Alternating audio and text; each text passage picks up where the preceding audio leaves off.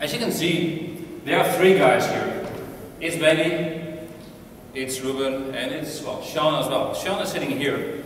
Yeah. He moved, well, a couple of weeks ago to the other side, to the dark side. The dark side. He works for VMware now.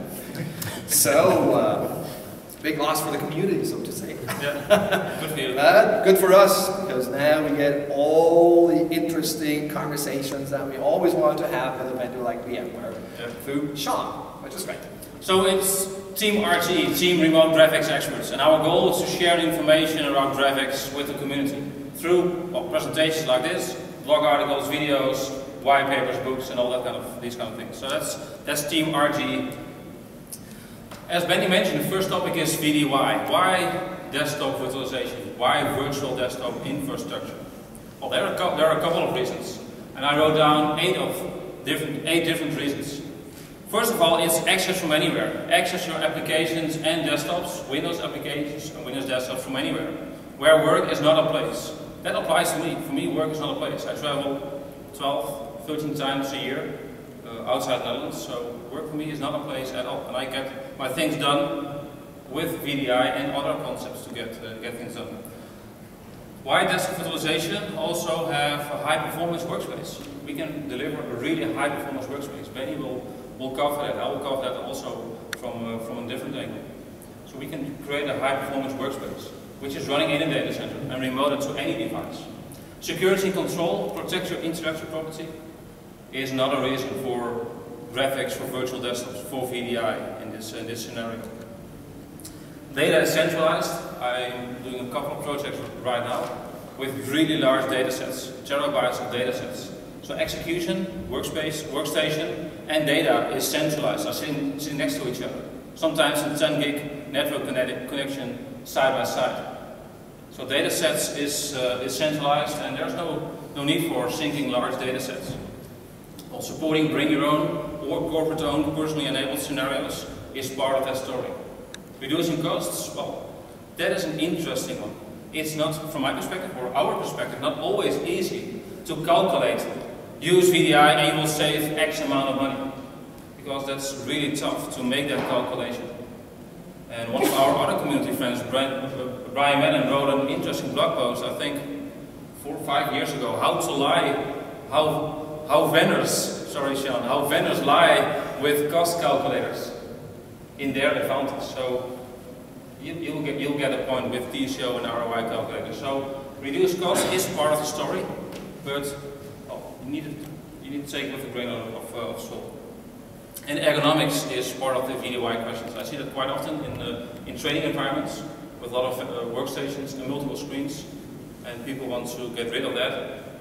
Simple thin clients or zero clients on the desk, and all the intelligences in a data center.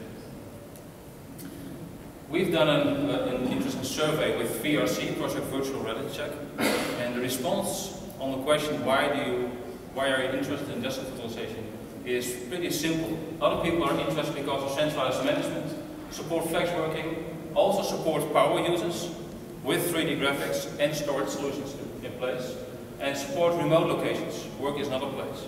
These are the key components in that scenario. Another interesting question is, what type of hypervisor is being used in your VDI scenario? And you can clearly see that a lot of people are using vSphere 5.0, 5.1, 5.5. Some people, 10, 11% almost, are using Zen server. Unique of Zen server today is vGPU support. Benny will cover that. And well, some people are using Hyper-V, but the majority of people running VDI are using vSphere for that. The other question is interesting. What's the next platform for the next couple of years? So that's the question we will cover here. So will you introduce or change a different hypervisor vendor within 2 to 3 years? 845 people filled in and completed this survey. And a lot, almost 60%, is happy with the current platform. But 30% is investigating or seriously consider Microsoft. And really a small percentage of people is considering Zen server.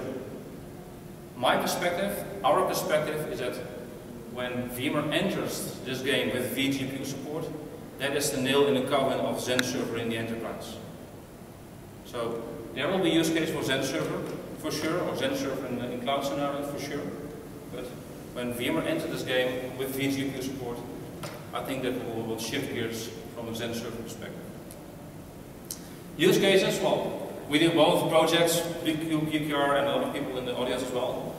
What I see is constructing and engineering. I do a couple of projects right now in that area. One project in aerospace. In Holland, there's a company called Fokker. They can't help the name in English, but it's a Dutch name. Medical, you have a couple of cases with medical environments. Yeah, there are a couple of cases right now, and what they want to do is they want to do surgery planning for cancer treatment. And they have linear accelerators, and they want to do this planning using remoting. And this is really challenging. So that's in essence the VDWhy section. Now shift gears to VDCry. Why VDCry? Because we are doing projects. We see the opposite as well. Not only the vendor portion, this is awesome, this is great. But we need to implement stuff. And VDCry is more like be aware of. And we are in this space I'm in this space for I think 17, 18 years, started with WinFrame. So this list is the same list from my simple perspective as well, 17 years ago. Time has changed because, well, there's a demand for other applications, but the essence is the same. What is the end user experience? And what is his perception of experience? Perception is about communication and managing expectations. Do you meet the expectations an end user or business consumer has when you deliver applications or desktops as a service? What is the end user experience when you look at the whole stack? And what is influencing that experience? There are a lot of chains, a lot of connection in a bigger chain, which could influence the end user experience. Could be endpoint, could be networking, could be how you develop, how do you use best practices in VDI. A lot of things can influence the end user experience. Be aware of that. Really focus time on end user experience. Focus time, spend time, and use the right solution with end-to-end performance monitoring. The impact of networking, how much bandwidth do I need? These type of questions will pop up always. The answer is it depends what you do. How many monitors are you using? 4K, 60 frames per second, 30 frames per second, what type of application, how many movement, compression, no compression. Well, you can make a large list of topics which will influence the impact on networking. So the answer is not simple, that's the essence. Complexity of the overall technology stack. With hyperconvergence, for instance, that is getting smaller, but still it's a pretty large list of things which could influence the end user experience. From endpoint to virtual machine, and from virtual machine to other information sources in a data center. That whole list is the solution for the end user. Understand the whole stack, and have people on board who can do a deep dive when there are performance problems. And at last is licensing. Licensing in general. Licensing with bring your own device is challenging. Microsoft licensing is challenging as well. Try to understand licensing is a big challenge. And therefore we spent a couple of days in creating a license flowchart. And we want to share the flowchart. Some people have seen the flowchart, and other people don't have seen the flowchart, so we will share it. This is the flowchart we came up with to explain Microsoft licensing in a VDI scenario. This makes complete sense. So, give it a try. Use this flowchart to explain it to your manager or to other people about Microsoft licensing. Until then, you can use this chart as well. Still, it's not that easy. Understand licensing and VDI, and especially licensing in a bring your own scenario, is really, really challenging. You'll get the deck. You can download the deck, or when you're really in a hurry, you can get a copy of the deck after the session, and you can easily see this. That's the easiest way to describe Microsoft licensing. Exactly. Yes, that's it. I covered 5 topics around VDCry. Well, there's a big topic around VDCry called storage. In the early days of VDI, it was a challenge to understand what is the challenge around read-write ratio, about rate penalty, about latency, about rate levels, all these kind of things.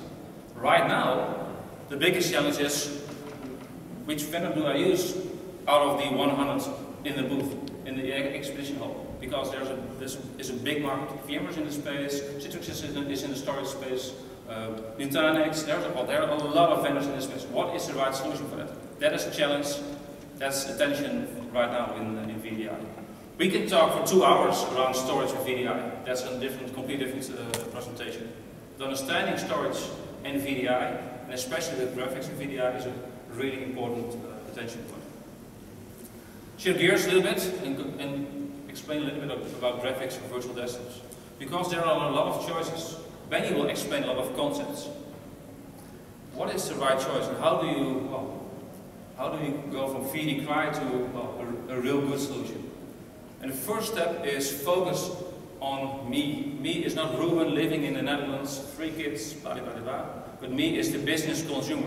A different word for end user.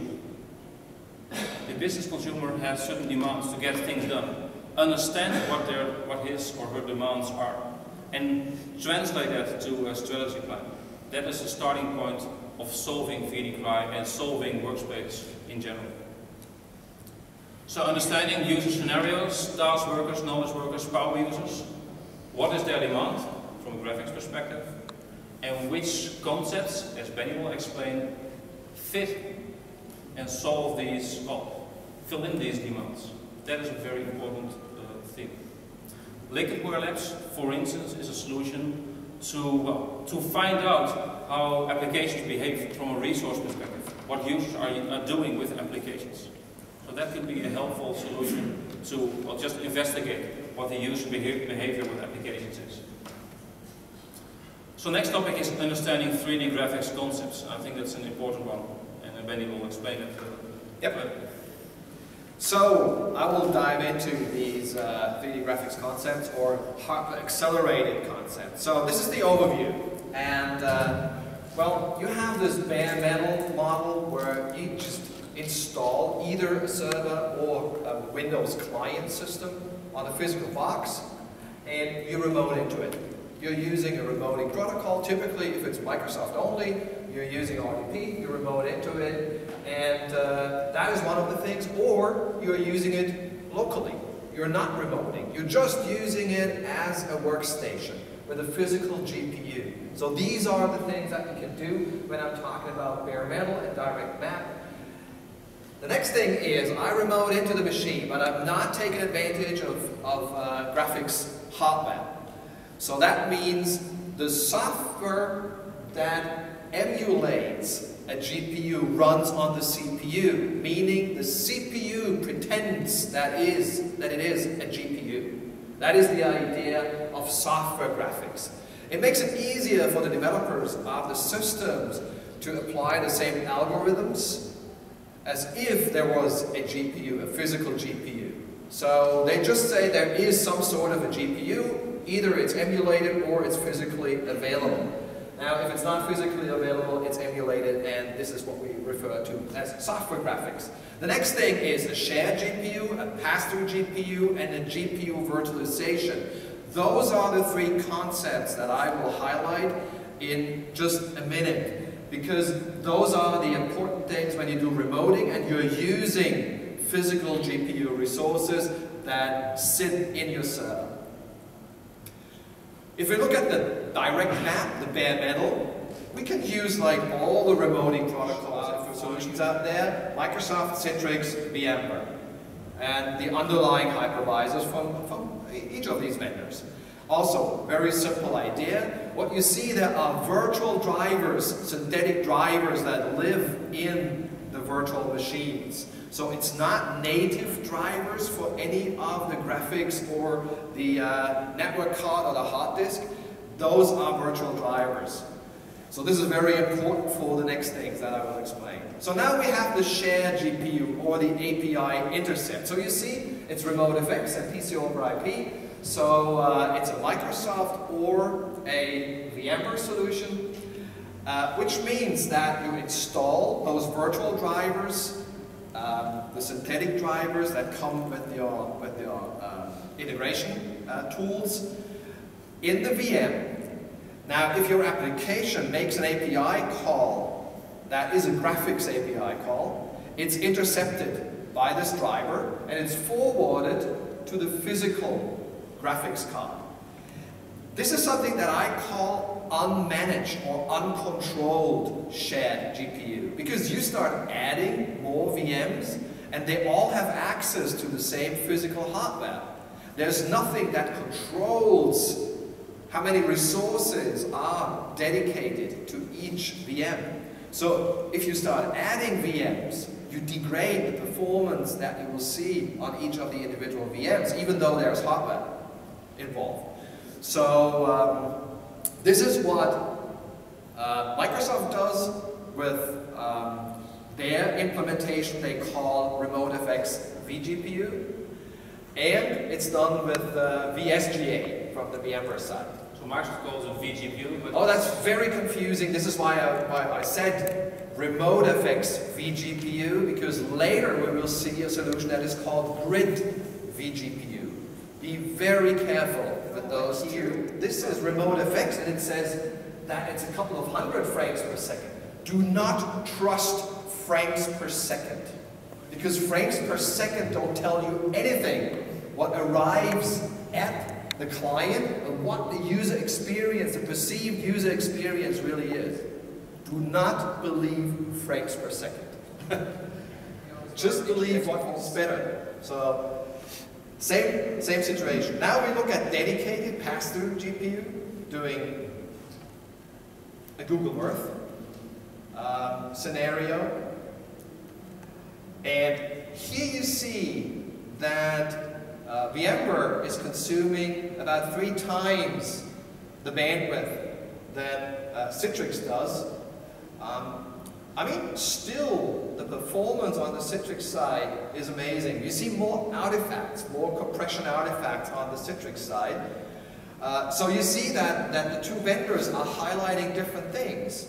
Citrix tries to reduce the bandwidth as much as possible, while VMware, PC over IP, Teradici, they are trying to create the best performance and do not care so much about the bandwidth that is required. So it's two different sides of the medal.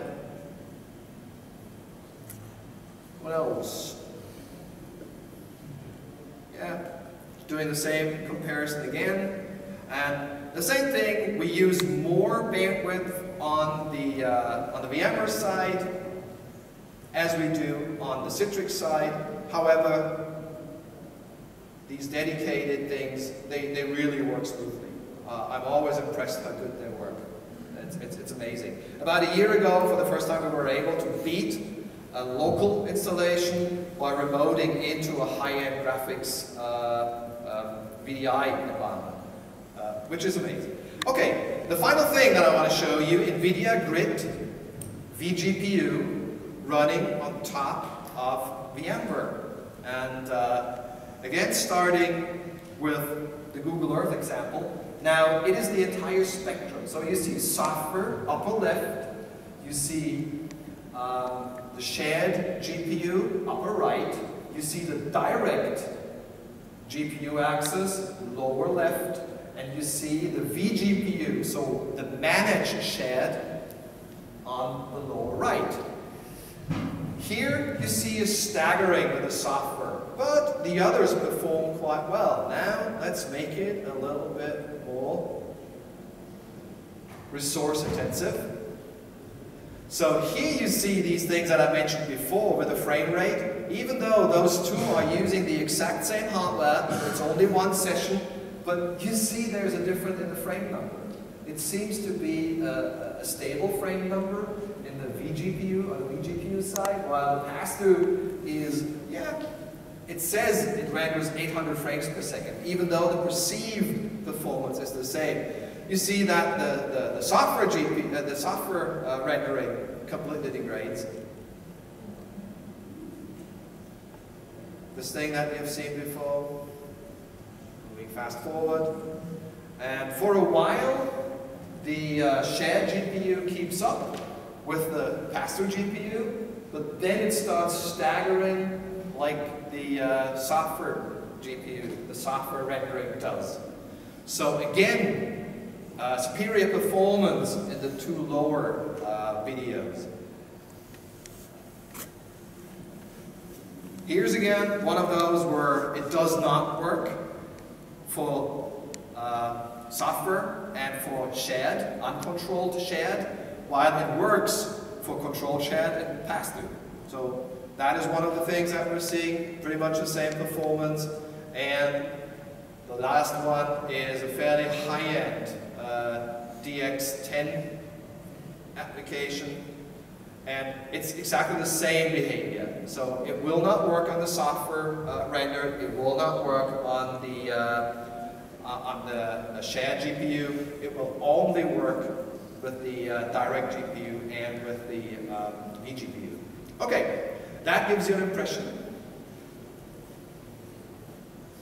And I gotta hand it over to Ruben again.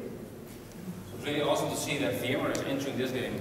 As I started with the survey information, a lot of people, a lot of my clients are really interested in VMware vGPU support. So we'll see we will see next year when vGPU will be shipped inside vSphere.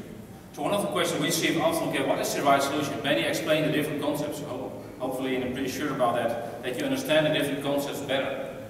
So what is the right solution? Well, it depends on the question you have. Are you looking for a high performance scenario? Or is API support and application certification, is that really important? Well, I'm from Holland, so it's always about, okay, what does it cost? Is that important as well? So what is driving the questions? So performance, application support cost, and depending on these questions, you can clearly find answers on it. That's why we created this overview. Third topic is overview of graphics for virtual desktop solutions, and some pros and cons. So when we look at the landscape of today around graphics for virtual desktops, you see quite some logos. Logos is just my graphical imagination where to place the logos. It has nothing to do with Magic Quadrants or these type of things. You can see that AMD, NVIDIA, and Intel, these are the three GPU vendors of today. As Benny mentioned, today NVIDIA is the only solution which is able to have vGPU support with Grid. Probably over time, AMD will enter this game. We'll see on a longer time what Intel will do. So right now, NVIDIA is dominating the vGPU space. From more a remoting protocol perspective, it's HP, it's Tritsch, Dell with Quest V Workspace in some degree, Citrix, VMware, Microsoft, NICE, NVIDIA as well. They all have their remoting protocols. Also, NVIDIA has a remoting protocol called Grid Streaming Protocol. What customers start asking us is Microsoft only solutions, which is, well, interesting on one side because the protocol also matures. So now with Windows 10, they also support OpenGL and all that kind of stuff. So they're getting closer to the leaders of the market, which are VMware and Citrix.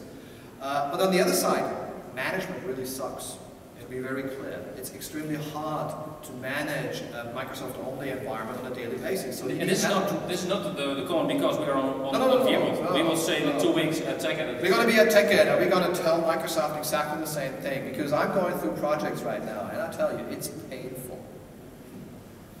So from the VDI perspective, this space is dominated by Citrix and VMware.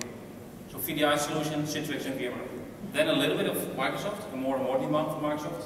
Then it's nothing, and then some discussion about Quest and some other smaller players. That's what I see within my environment and when I talk to peers in the community. Then you have Amazon and Otoy and Mainframe as solutions running on Amazon, delivering applications or desktops as a service. So leveraging Amazon EC2 and Grid instance or GPU instances on Amazon and adding broker and remoting protocol functionality to that platform. We don't see these three that often in our scenarios. We are more focused on enterprise scenarios, but it's part of the game and part of the solution stack. Interesting to see is that HP and NICE, for instance, they play well in scenarios where you have demand for Linux guest OS support. So not Linux endpoint support, but guest OS support. So there are scenarios as well. So, which product is the best? That's the question I get quite often. I wrote the white paper called VDWhy Smackdown. Together with Benny and Sean, we wrote a white paper 3D graphics for virtual desktop Smackdown. So Smackdown is like a battle between two snails, two cars, two components, whatever. So which product is the best? Well, it depends what type of concept you're looking for. Benny explained the concept. So these are the vendors, and these vendors support software graphics, bare metal, pass-through support, GPU virtualization, API intercept, GPU sharing for Zen. And please know that before you order something. So this is what I said earlier. But to make easy decisions and to answer this question without any consulting skills of us, you can answer this question yourself.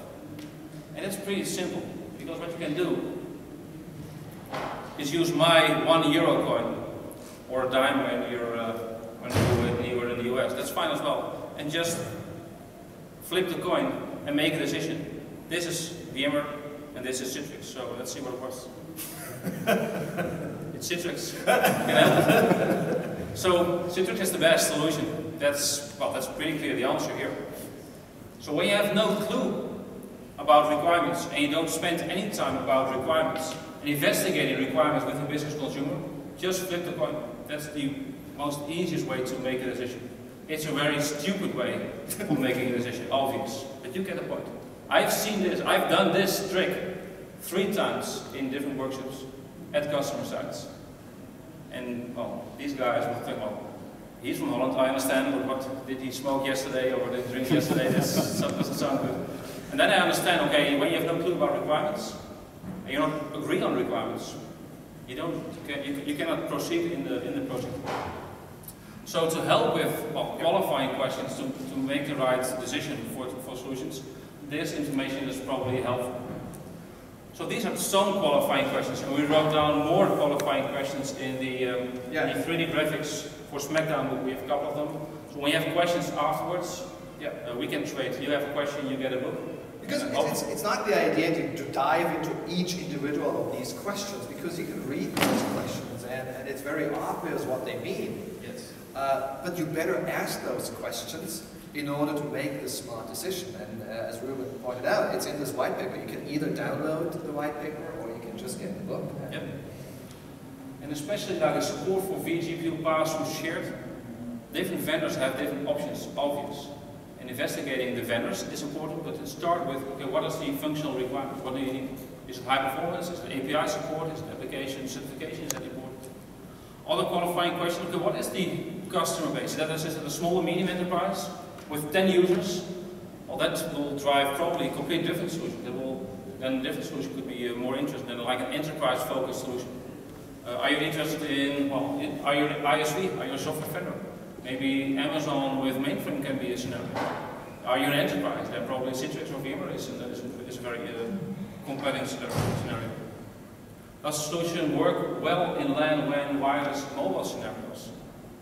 And what does these scenarios mean from a latency perspective, for instance? And especially above 150 milliseconds, you get into the discussion, okay, does it meet the requirements, does it meet the perceived performance or the real performance? It's good, from my perspective, that VMware bought Framework, I think almost a year ago, right? And incorporate that solution in their stack, because that will drive, especially in the mobile, in really WAN scenarios, where bandwidth is not the challenge, but latency and packet loss is a challenge. That will be an interesting solution. And we'll see what VMware's response will be in that scenario. It's important to understand what is the API support.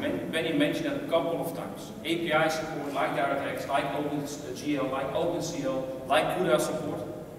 What does the application need to get up and running?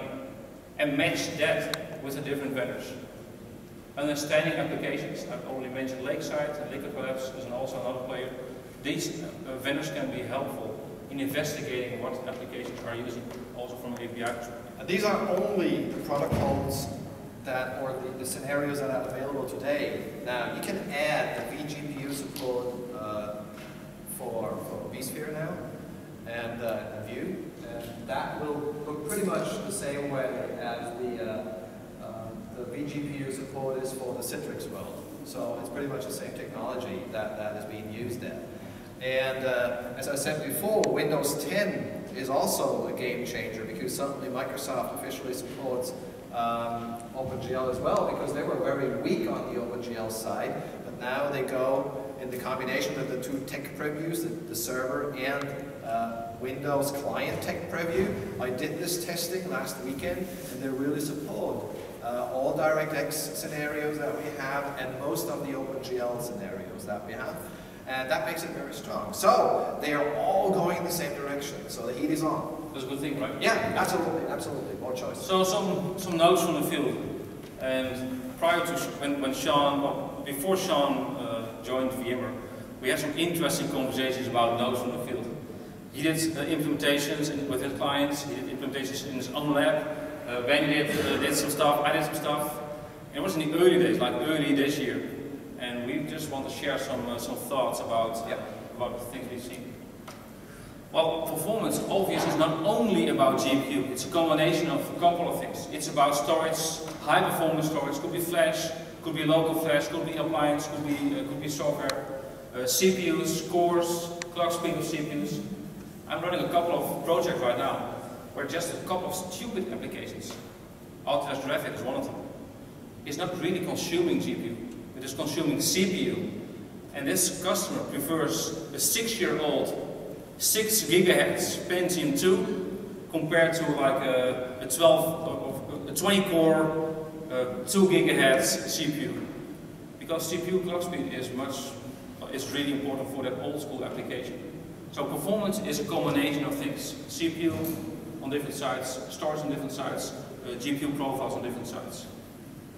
Understanding network impact, as I mentioned in the VDCry section, is really important. We've seen that over time, where people have different expectations and think, well, we can use, we just need 200 kilobytes for this. Yeah, that's a myth, and that's just not true. This is why I showed you this initial video that clearly was indicating that the remoting protocols take all the bandwidth they get if they have access to it. Yeah. So they easily take 40, 50, 60 megabit per second if they have that bandwidth available. And so if you do some testing within your lab environment and you have your high-speed network and it's only one session that you're running there, please take a look at the network, what's going on there. Because then later, if you have a production environment, you do not have 50 megabit per user available. Maybe your users have it when they connect from the client side, but most probably you will not have it on the server side in their data center if you're hosting the VMs or the sessions for hundreds or thousands of users. And that's going to be the bottleneck. What kind of gear do you use for measuring the for measuring, I'm using a POSIT, an appliance. I have 2 appliances. One is mobile and one is a 19-inch rack device. And it allows me to emulate all the different network conditions. So I can, well, sort of make sure that the bandwidth is only 8 megabit, as you've seen before, and I can introduce a 50 or 200 millisecond latency. I can introduce packet loss. So because I want to simulate access to a cloud and to a public cloud, which typically includes packet loss that is significantly higher than if you're doing the same thing on a local network. So instead of only having a fraction of a percent of packet loss, you suddenly may have 1 or 2 or even 5% packet loss, which definitely influences the performance. You have software components like WAN AM, for instance. Yeah. This like mobile box like 300-400 euros. It's not that the small one is not so expensive. The big one, that's a really expensive one because it allows me to go to customers and record what they do, what their network does, and reproduce it in the lab. So it can sort of track for 24 hours what the network conditions at a customer site were and store that, and I can reproduce it in the lab and use that setup again and again, which is very handy sometimes. But it makes that a very several $1,000 machine or box. Well, benchmarking is not equal to production. We do benchmarking a lot. Sean and Benny has, well, they shot like 4,000 videos. Yeah, it's between 4,000 and 5,000 videos. Within Project VFC, we've done benchmarking for the last 6 years, and almost on a weekly basis, my co-workers or potential customers, they will refer to this by, well, in this scenario you will have like 123 users on this box, so we calculated with 123 users in our environment, and now it doesn't work. It fails. And this is not a joke, this is real what's happening quite often. So production environments and benchmarking are two different things. Benchmarking is very handy to find best practices, or to evaluate solutions. And check the underlying hardware, both the server and the GPUs and the CPUs and everything, if it's compatible. Please do not purchase a server, even if you go to HP, Dell, or any of those, and you randomly purchase a server, and then you decide you want to use vGPU, if it's not on the compatibility list, it's not going to work. And there's nothing that can help you to fix it. And it's even handy to just ship the server and GPU in one swipe. Yes. Instead of just buying the server and 3 months later buy the GPUs with an expansion kit. We had serious challenges in finding the right expansion kit. I'm running some Cisco here, and it took me a couple of weeks.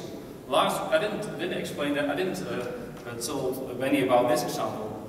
Last week, one of my biggest competitors phoned me and was like, do you have this special power cable for the Cisco C240M3? And the answer was yes.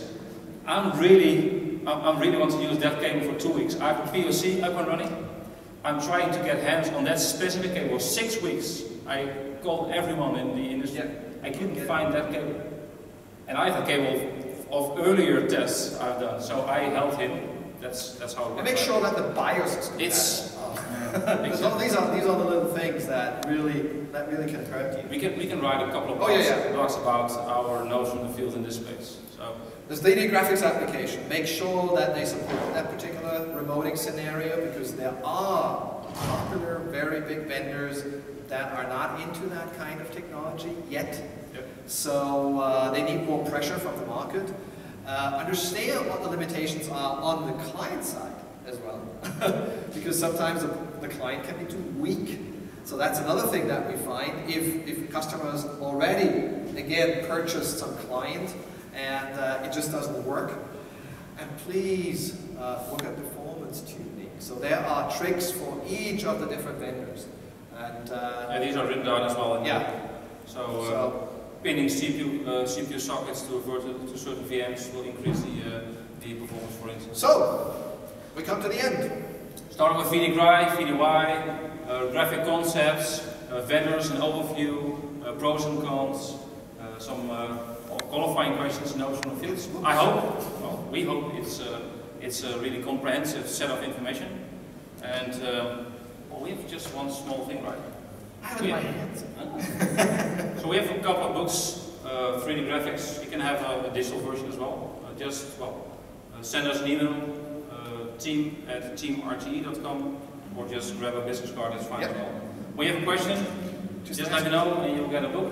When you don't have a question and really want a book. If you have a good question, you get a book. Oh, here, the first question. If you want to leave, that's fine for those who want to leave. At that point, we want to say thank you, but please stay here and ask the question if you want to have a look. So, you described the server side of the problem, and I have a question about the client side of the problem. Do you have such a comparison table for different type of the clients, their operating systems, and their ability to perform the graphics at the needed way? Because as far as I see in my own experience, for example, Intel Core i5 graphics is the best one, but the difference and the comparison of Tritsch Zero clients, Intel i5... Give him 10 books, man. No. As a matter of fact, we don't have the answer because we did not do any of those comparisons. About 2 years ago, we did the mobile comparison of the mobile clients. So Sean bought all the mobile clients he was able to get in the market. That was an interesting conversation with your wife, I guess. And so we did a lot of testing around those, but these were rather looking at the 3G and 4G networks and not looking at what you're asking for. But also on a thin client perspective, there's called like a almost thin client smackdown. You with Andy did that at Rifle. Yeah. So hook up with Sean or with us and get access to that bypass, because it will give you some guidance about okay, what is the right endpoint in this type of scenarios. And are there any papers or any investigations open in the network on this problem? Not yet. Yeah. And even can you replace the types of the client according to their productivity? Yeah. So can you say that, for example, in all scenarios, Linux clients are more performance than... That would be a complete